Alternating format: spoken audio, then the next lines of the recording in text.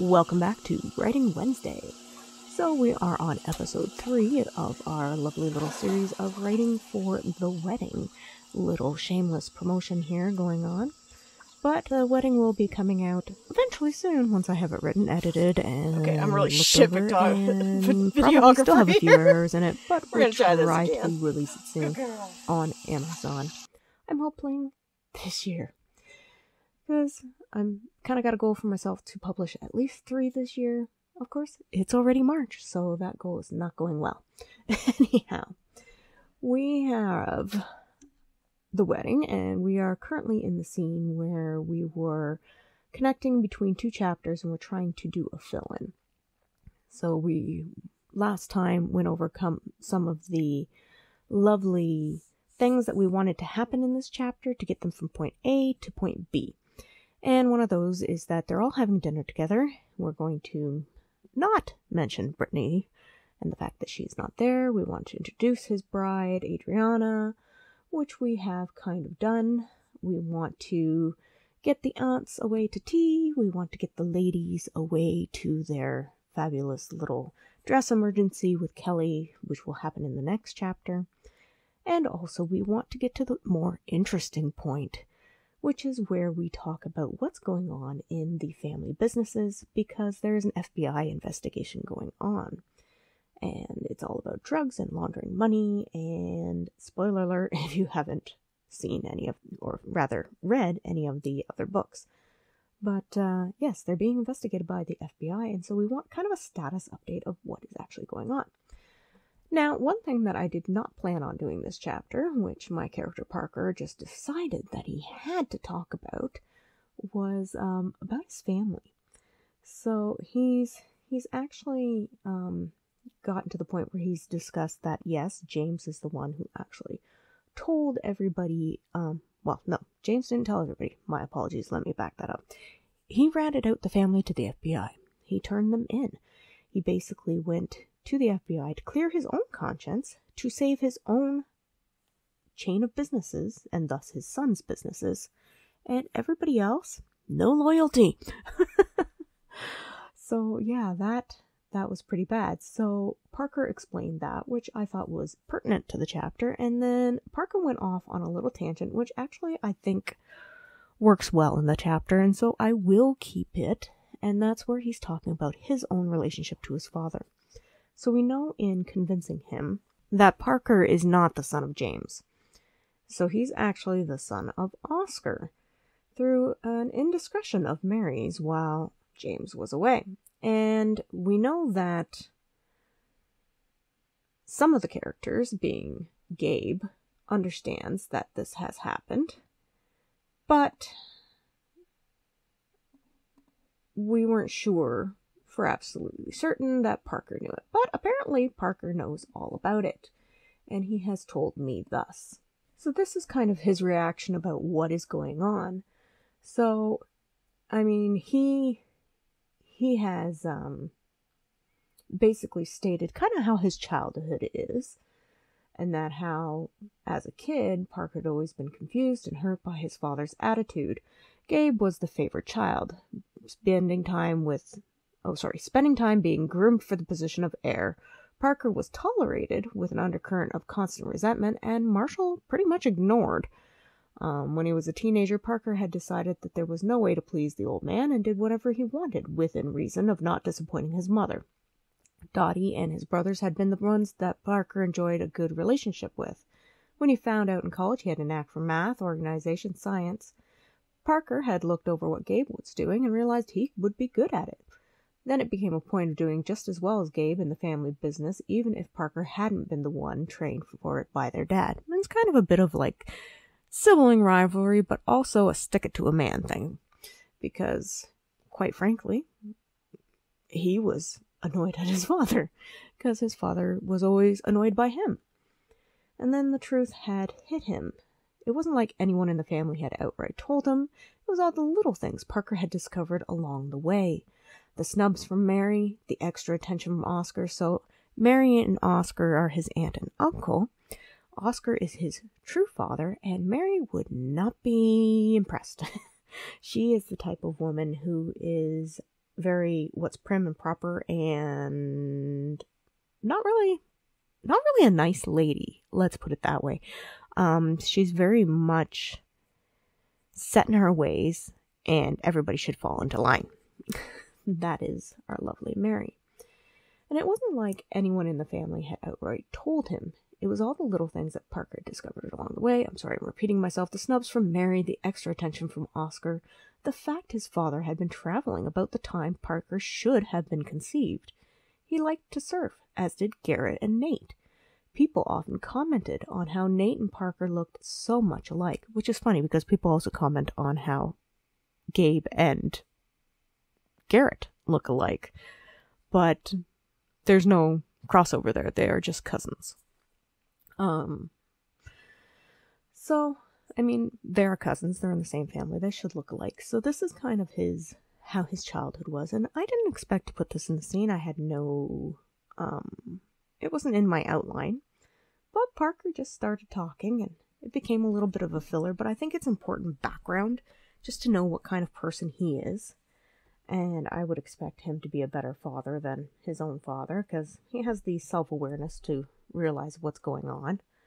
And when I say father, I do mean James, because that is the man who raised him. His uncle, Oscar, did not raise him and had very little to do with his childhood, other than being an uncle figure. So, I mean, Dottie was a great mom, in my opinion.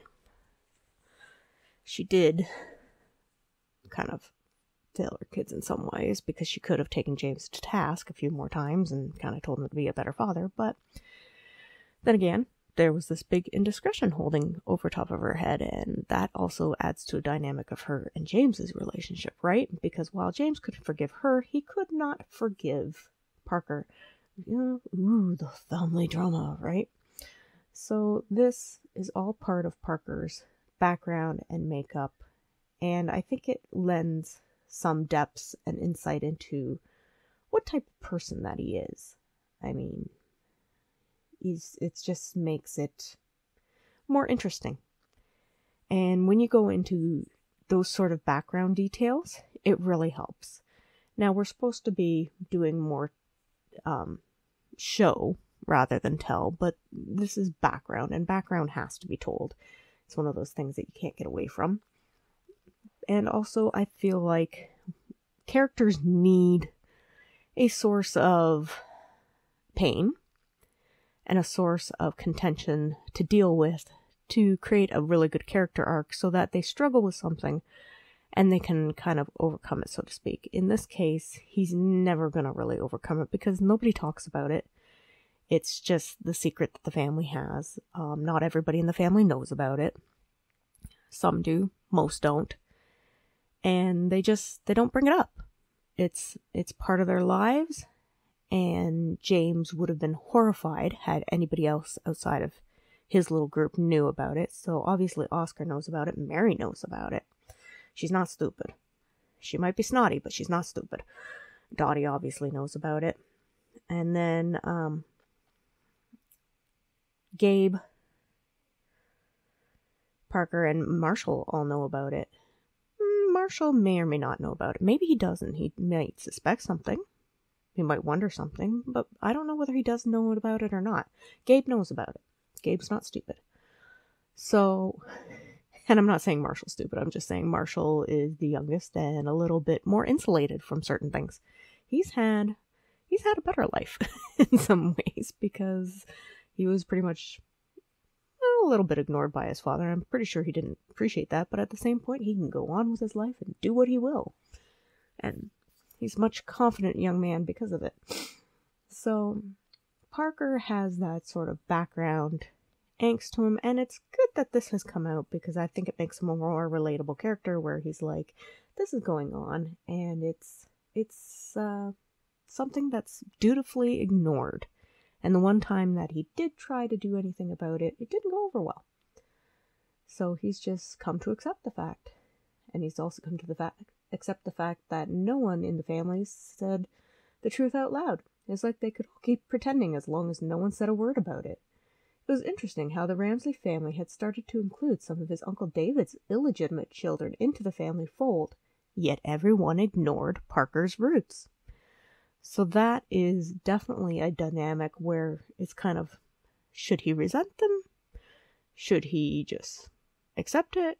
Should he just look at it and go, slightly different situation? But at the same point, like, it's hidden under the rug, so to speak, in a very open family fashion. And I think a lot of families have those types of secrets where they're like, no, we're not going to talk about it. We're just going to pretend that this secret does not exist whatsoever. Even though it's there. It's the elephant in the room, but everybody ignores it and pretends it's part of the decor. So that's part of Parker's life. So at this point, he's going on to, does it really matter? He supposed it didn't. Either way, he was in the family, a part of the family business, and let's put it this way, the business that he actually loves. He loves the hospital business. He loves what he does. He has a passion for it. Would he have that same in the hotel business? Maybe, maybe not. Over here, he feels like he's making a difference. So it's just the way it is. And while he wishes things were different with his father, he also recognizes that they never will be. Because he and James can't get past this because James won't. He just won't. And James is going to pass away eventually soon. And maybe sooner than we all think, since I have the hand of somebody else at play in the background of all of this. Hint, hint, spoiler alert. So, that's never going to be resolved. And Parker's going to have to take that. And a bit of a sad feeling about it. But I think that he has learned from the experience. And hopefully he'll be a better husband and father because of it. So, we're going to go through his background, which was a bit of a surprise. And then we're going to get the ladies off for tea. And actually, we're just trying to get through dinner at this point, which is funny because I haven't really overly said, yes, we're having dinner, I just put a couple hints in there, so I might have to edit again in the background and put a little few more hints of what's going on. So you can see underneath my typing, I have kind of where I want to go in this chapter, an outline, just a little quick, hey, these things need to be mentioned, this is where we should go, this needs to happen before we hit the next chapter. So right now we're trying to figure out how to get through these and connect the dots. It's one of the fun things that happens when writing. We don't always know where everything's going and our characters don't always cooperate. So like in this case, which, it was a boon. It worked out very well. He started telling me a lot more background and I'm like, we don't need to talk about background. We were getting from point A to point B, but he insisted. So I write it out and then I see if it's useful or not and decide whether or not to delete it or not. In a lot of cases, I find that my writing instincts work well. So I don't end up deleting much just because this is where the character needed to go. And I feel that it's very necessary sometimes to listen to your characters. And if you try to ignore your characters, you will find, as a writer, that it just doesn't work. They'll balk. They won't speak to you. They'll be like, nope, this has to come out first. Even if it doesn't seem relevant, it might be relevant later. And so you can usually set some scenes to the side and then decide whether or not to include them. And sometimes things aren't working because you're trying to force them into something that doesn't suit the character's characteristics. So that's a funny way to say it, but it's true.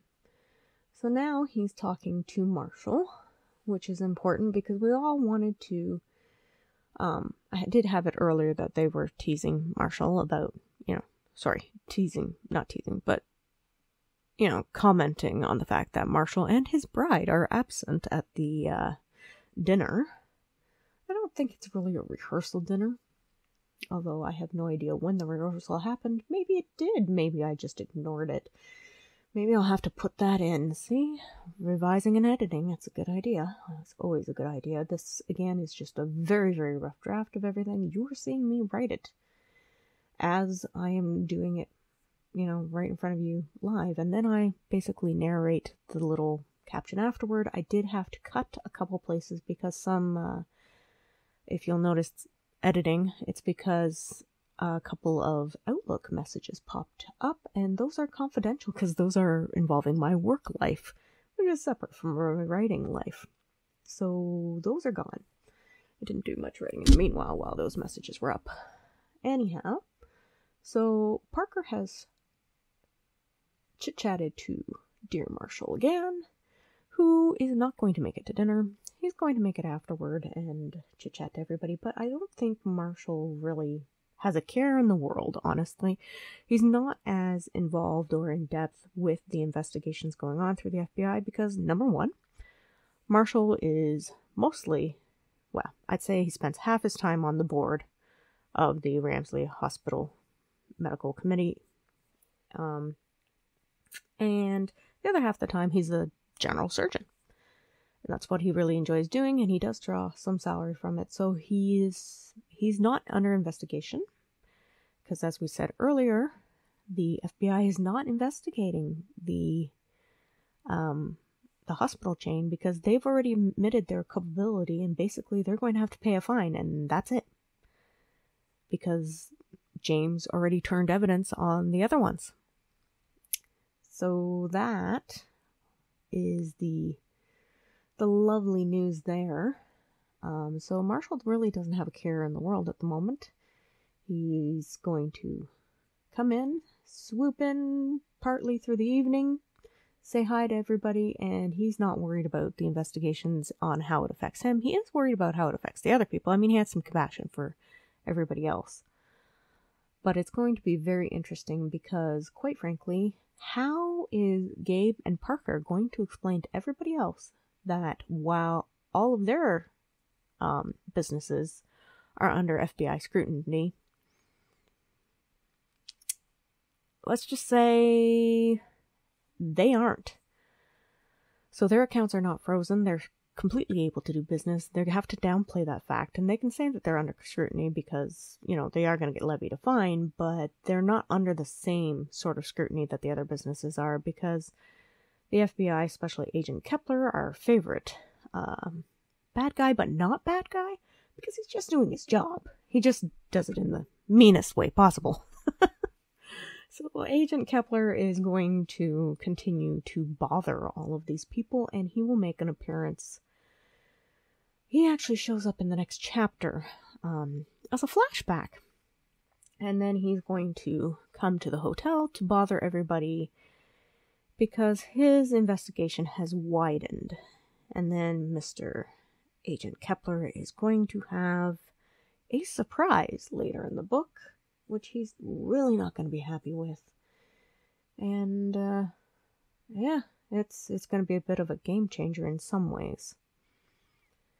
Because somebody in the background was hoping things would turn out a little bit differently. However, it is unfortunate, but things are not always what they seem. So, Alright, Dottie is disappointed that Marshall is not showing up for dinner. She expects to chit-chat to him later. And then we have Adriana, our lovely, sweet little foreign bride, who is asking her soon-to-be husband if it would be okay for her to go with the other ladies tonight, because I needed her to be over there. Not that she has too big a role of a play, but I like to make sure that the main characters are mentioned when things are going on. So she will be in the next chapter, not doing too much, but a little bit. And so I needed to get her into the room with Elle and all the others. Although that is an interesting complication that I didn't really think of. Ho ho ho! Now I'm going to have to write a note to myself because Adriana is also in the room. I mean, no, he would know. He would know because they had her fertility checked and all that, so they would know that she's not pregnant.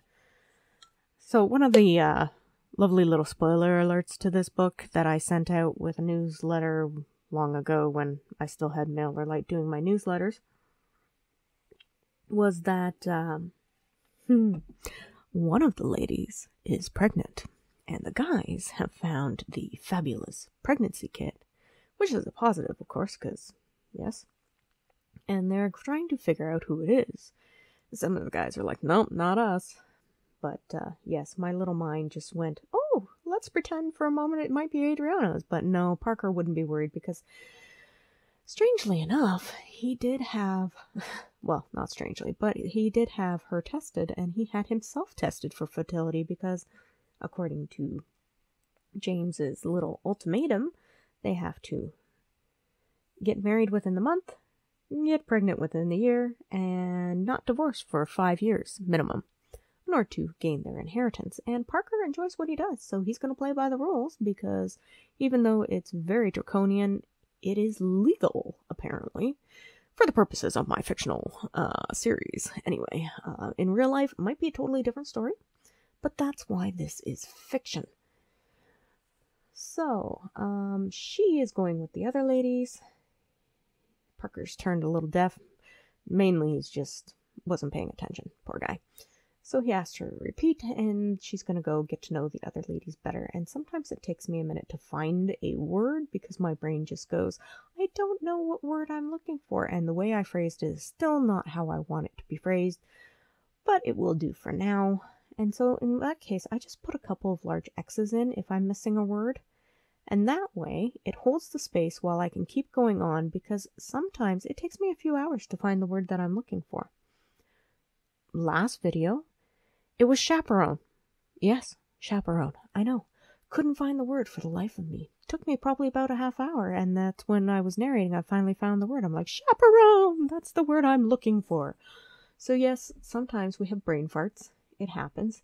If that's the case, and you're on a roll, and you're getting stumped by a word, I just throw in XXX, and then I keep going on. And eventually, I'll come back to that word, and I'll put something in. And it might be the perfect word, it might not. We don't know. And sometimes I don't always know how to spell things, whether it has 2 L's or not.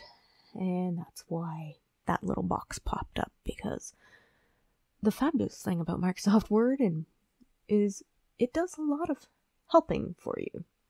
Sometimes it can really screw things up too, but a lot of times it's okay for spelling and a few other things.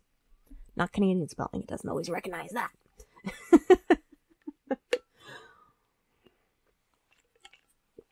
So, of course, Parker's going to give his permission. He's used to people kind of doing their thing. He's kind of surprised that he has to be asked permission. But she is a very conservative person, and she will ask permission. And eventually, she's going to find her feet, shall we say, find her confidence. She will get there. It might take a book or two, but I feel Adriana will be more than a match for him once she gets her confidence. And I think Parker will soften and be a better husband for her as well. So we got that taken care of. Kelly's dress emergency is somewhat mentioned. That they're all going up to the room together, which is great. And then we're going to get the guys alone so they can chit-chat, which is probably going to be another video. No, it is going to be another video because, quite frankly, we are reaching the end of the time limit for this one. I record about 30 minutes at a time, and then I have to kind of edit out a little bit because of those little pop-up messages. So you're probably going to have about 27 minutes of actual video time, but it's nice to have delved into this, and I think it was very character building, and it helps to get from point A to point B, and it's a continuation of last time. So next time we will probably talk about what the guys are doing and what's going on with their finances, where they are, who's doing okay, who needs some assistance, if how long the investigation may or may not go, what the lawyers say.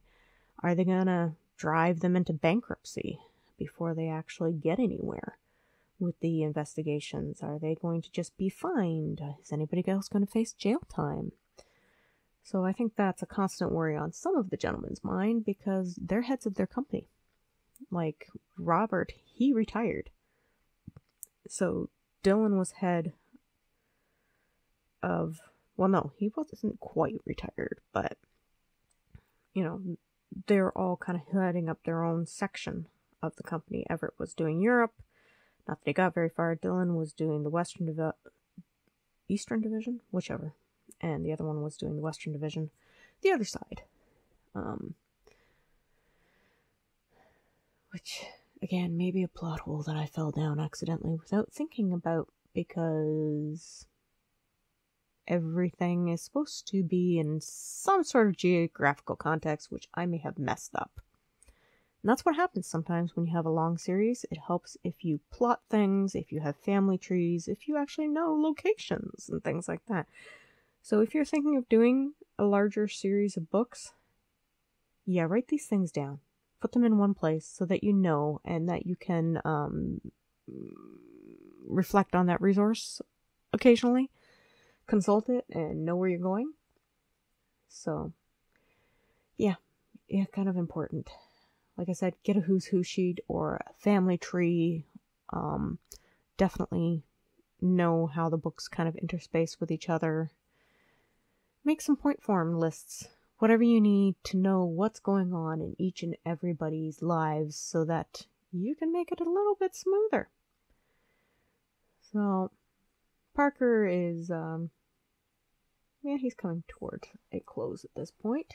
So he doesn't often get the opportunity to hang out with everybody, and he's basically going to raise some of the questions of what's going on, and they're going to go to a little private room off the bar, because I don't think they want to be overheard by anybody, but I think they still want to chit-chat and be fairly comfortable, have drinks if they want to, and the guys are going to go talk shop in the next Writing Wednesday. I think that would be number 4, and we can find out how far they think the investigation is going before we run into Mr. Agent, well, I shouldn't say Mr., but Agent Kepler next chapter. And he wants some new answers regarding a few other things, so it's very interesting to see how the investigation has expanded into his mind for what's going on. Anyhow, I hope you enjoyed our little Writing Wednesday, and I hope that you'll come back for the next one and see where they are going versus where we're from. I know, little spoiler alerts each and every week as to what's going on, but there are some scenes in some chapters that are not going to make it into here because, quite frankly, they've already been written. We are, 48,000 words in? Normally I do around 50,000 for a book, but this one's going to be bigger because it's kind of like a 3-in-1. I'm hoping that I don't have to do 100,000. I'm thinking it might settle around 70, 80,000, but we'll see how it goes because we have a lot of ground to cover. Maybe it'll be in the 60s. Who knows? Depends how it wraps up and how things go and how much detail I add into it. Because I'm not overly a detailed writer, but I know that a lot of people enjoy details in the background, so it's something that I'm going to try to add a little bit more to my writing. And we'll see how that flows through. If it makes a little bit too cumbersome, too choppy, I don't know, the drama continues, right?